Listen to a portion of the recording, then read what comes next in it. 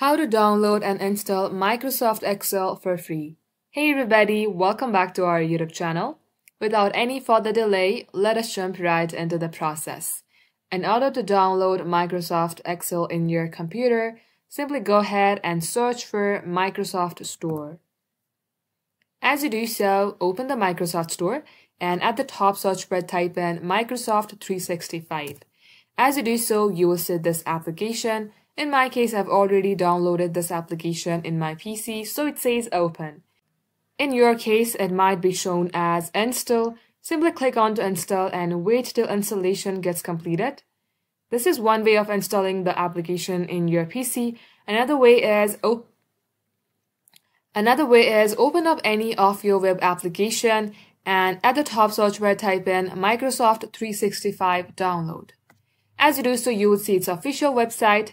Click onto it and download your application from this page. That wraps up today's tutorial. Thank you for watching the video till the very end. In case it had helped you in any ways, then do like and subscribe. We will get back to you soon with more tutorials like this. In the meantime, stay updated.